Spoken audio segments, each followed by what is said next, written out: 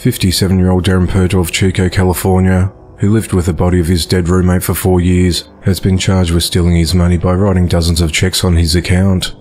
Darren is said to have forged checks to himself from the credit union account of 64-year-old Kevin Arson, who hadn't been seen since October of 2018. On the 21st of September, Kevin's body was found on the floor of the back bedroom of his home, located at 2612 Burnap Avenue. The authorities searched the home after a missing person investigation started in August, after a relative told police he hadn't seen or heard from Kevin for about 4 years. Relatives said they tried over the years to contact Kevin and spoke to Darren. He gave various excuses for his absence. A Chico police officer who contacted Darren was told that Kevin was out of town.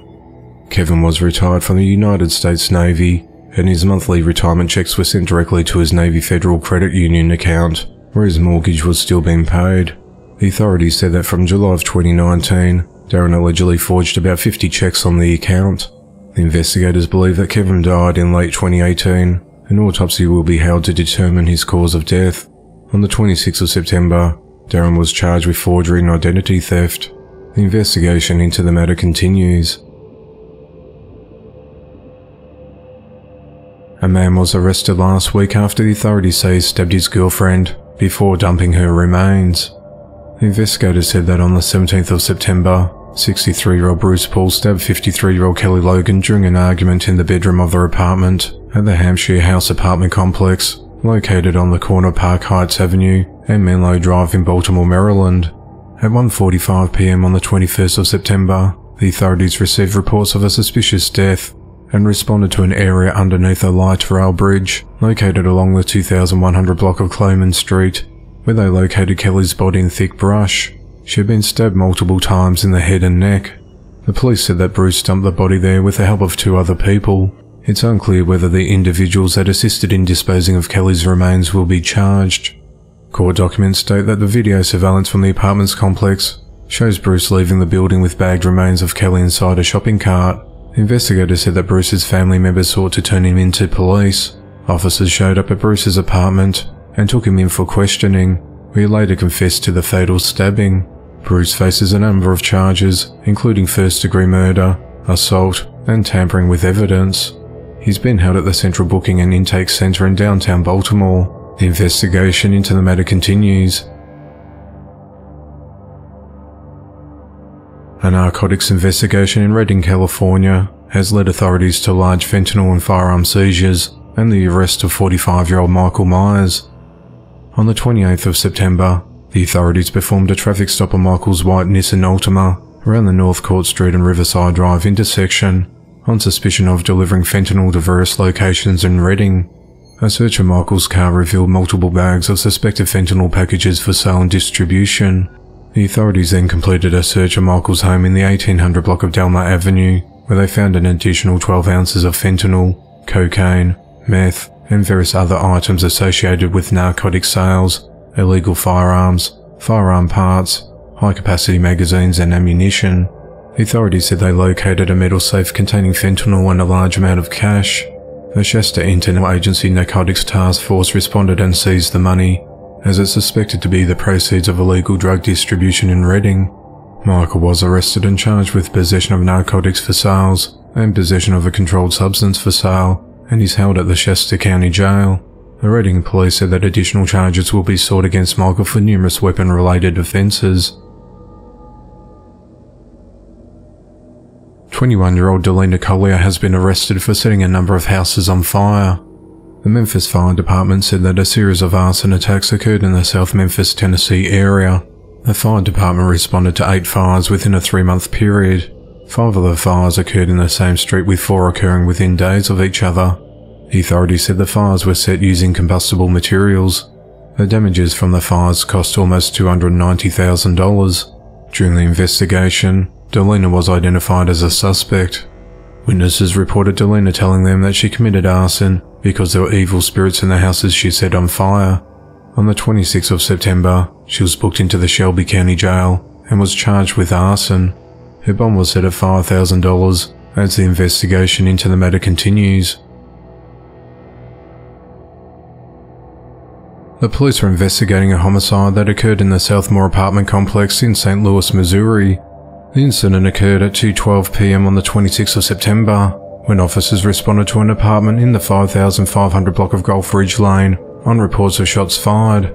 When officers arrived, they located 2 women that had been shot.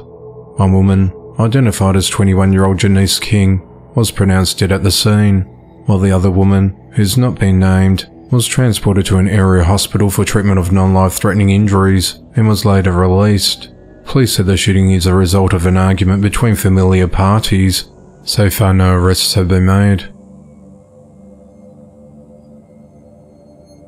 The authorities are trying to identify a suspect responsible for the recent fatal shooting of a young woman and her infant daughter.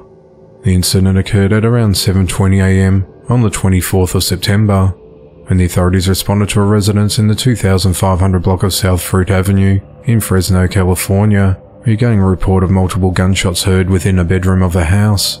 When officers arrived, they made contact with several family members outside the residence and said they heard gunshots inside the bedroom where 18-year-old Yaneli Solerio Rodriguez and a 3-week-old infant daughter Celine Solerio Rivera were located. Upon entering the bedroom, they found Yaneli and Celine unresponsive and each suffering from multiple gunshot wounds to their upper body. Despite the best efforts of the paramedics, they were pronounced dead at the scene. Homicide detectives responded to the scene to take over the investigation. Police said detectives are working with the family, as well as searching for witnesses and video surveillance in hopes of identifying the suspect. Fresno Police Chief Paco Balderrama released a statement about the homicide, saying that all acts of murder are unacceptable in our community, but when the victim's an innocent 3-week-old infant, it becomes indescribably horrendous and completely unacceptable. This senseless crime has not only deeply impacted the lives of the family, but every single first responder on this horrific scene. Our officers and detectives are diligently working to identify those responsible, and we will not rest until that occurs and bring justice to the family, the chief said. At this point, no suspect information has been obtained, and detectives are asking for anyone with information to contact the Fresno Police Department. 20-year-old Hannah Esser is behind bars after she allegedly fatally struck a man on purpose in order to save a cat she believed he was trying to run over. The incident occurred at around 8:23 p.m. on the 25th of September, along the 9700 block of Graham Street in Cypress, California, when Hannah got out of the car and confronted the victim, later identified as 43-year-old Victor Anthony Luis. She reportedly recorded the interaction and thought he was trying to hit the cat in the middle of the street. According to the authorities, Hannah got out of her vehicle, yelled profanities at Victor, and accused him of trying to run over the cat. As Victor tried to speak to Hannah, she got back into her vehicle. She continued to argue with Victor before driving off. Instead of continuing to drive away from Victor and out of the area, she made a 3-point turn and drove back towards him in the direction of the cul-de-sac. She then made a U-turn, accelerated and drove directly at him. It's claimed that Hannah then intentionally accelerated into Victor so hard that he was launched into the air. Victor landed on the hood of the car and the windshield, his body flipping several times before he landed on the pavement. He was pronounced dead at the scene. Kimberly Edds, a spokesperson for the Orange County District Attorney's Office, said Hannah may have inadvertently framed herself by recording her confrontation with Victor on her cell phone. The circumstances leading up to the confrontation are still under investigation, she said. If convicted, Hannah faces a maximum sentence of 25 years to life in prison. Orange County District Attorney Todd Spitzer said, "This action showed a complete disregard for human life. The Orange County District Attorney's Office will ensure that this random act of violence targeting a stranger will be prosecuted to the fullest extent of the law."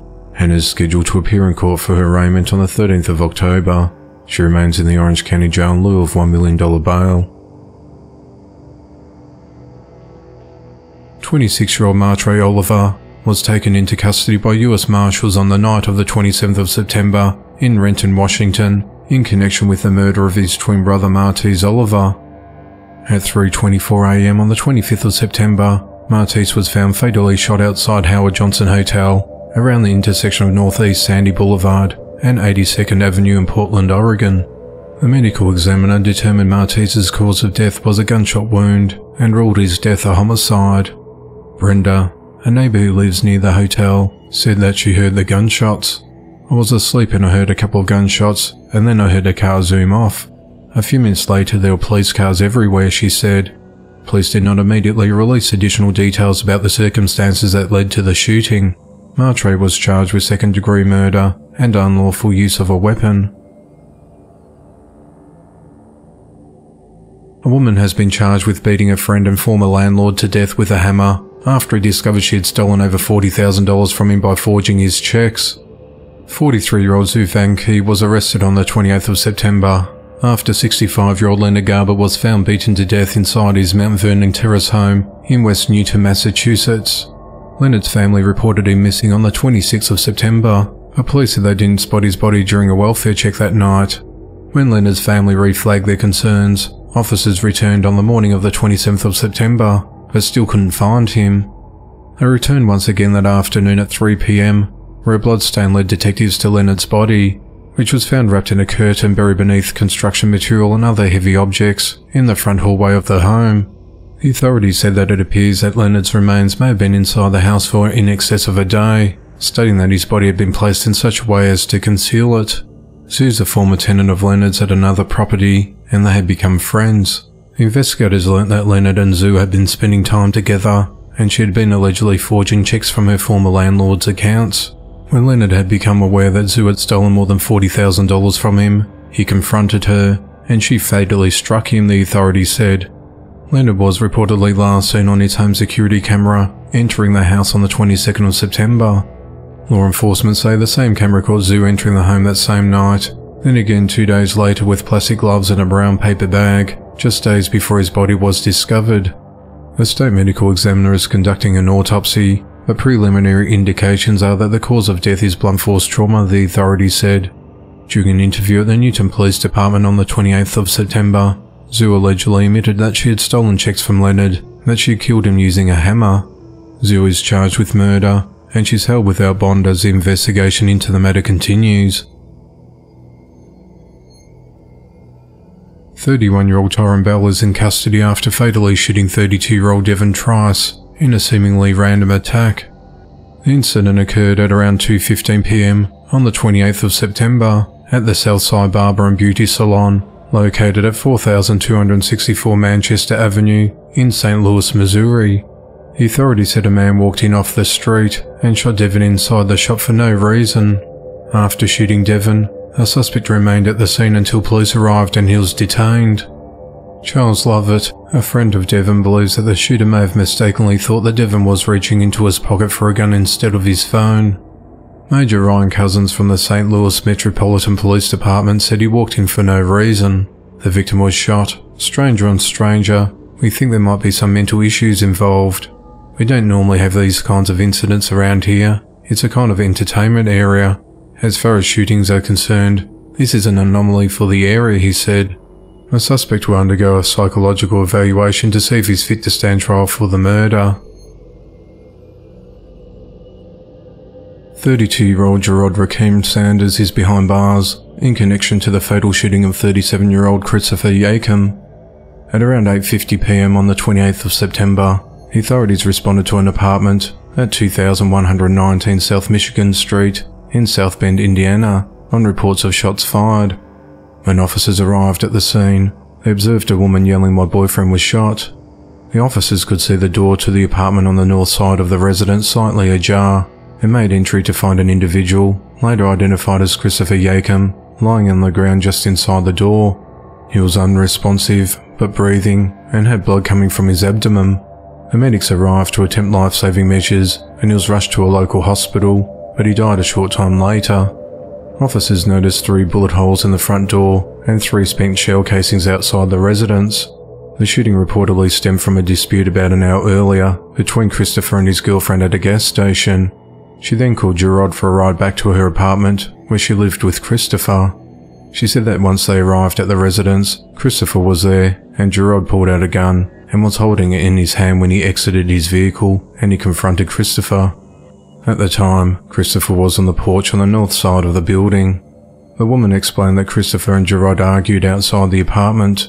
As Christopher turned to walk inside, Gerard became angry and told Christopher not to turn his back on him. Christopher walked inside his apartment and closed the door. Gerard then reportedly fired 3 shots at the door that Christopher just entered, before fleeing the scene in his vehicle and heading north along Main Street. The woman then went to check up on Christopher when police arrived. Gerard was arrested on the 29th of September in Berrien County, Michigan, where he's awaiting extradition to Indiana.